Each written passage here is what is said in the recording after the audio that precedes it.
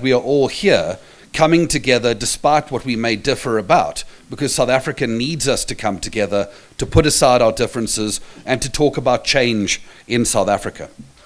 The second fact is that the ANC will fall below 50% in next year's election. I think that is now common cause across South Africa. The only debate is how far below 50 and what permutations may arise from that.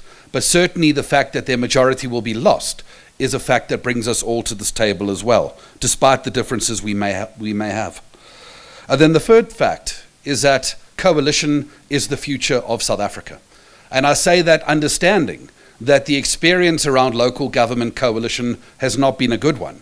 And that is why these parties have come together long before an election, in an historical first, and developed a pre-election agreement so that a coalition government that follows nationally or in the provinces can deliver a better experience for South Africans with greater stability and change at the heart of its agenda. And I think being here in this historic moment with civil society is the recognition that societal change has never taken place by political actors alone. It has always taken place in South Africa, where political actors have been joined by the widest cross-section of civil society, faith-based organizations, labor, business, etc. And I think that is what is an exciting experience in a country where I think it is very clear that our government continues to fail to follow the good advice that is being offered to them by civil society in the broadest sense. But also we want to echo the call for civil society to come on board as we move forward to this election. And that means now, it means through the campaign, and it means in the coalition governments that follow. And I realize that we are so often confronted with the statement, we don't get involved in politics. You've heard it, I've heard it.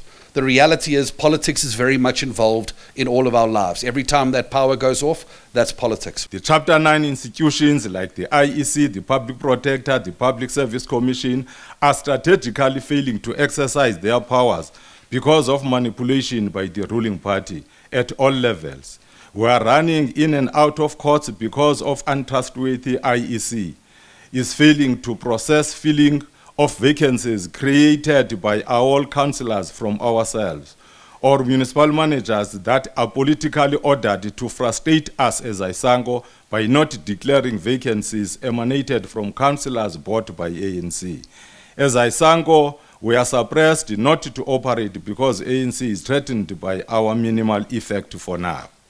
Failed to implement resolutions either by parliament or legislatures is unabated, much as the lackluster Public Protector and National Director of Public Prosecutions.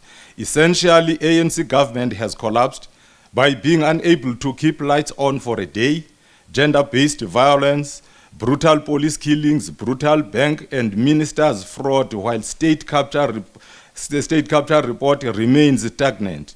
Civil society before 1994 kept fires burning under the banner of the UDF till 1992.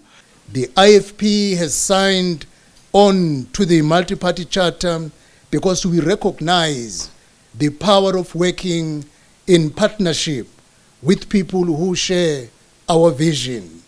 We bring to the charter a valuable facet, the IFP's legacy of honest leadership.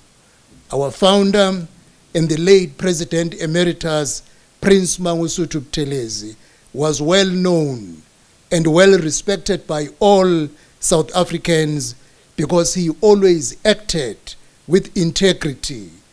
Our enemy is not the ANC. They're our opponent.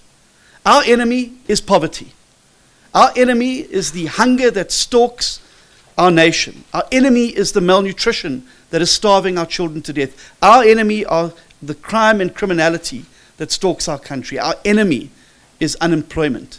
And that is what we need to get together to form a new ecosystem of change that's going to address these issues that for far too long have been allowed to fester in our beautiful country, and which are holding us back, shackling us from achieving and being able to unleash the true potential that our beautiful country has to be able to advance, go forward, and lift people out of poverty into opportunity and to open up a bright new future.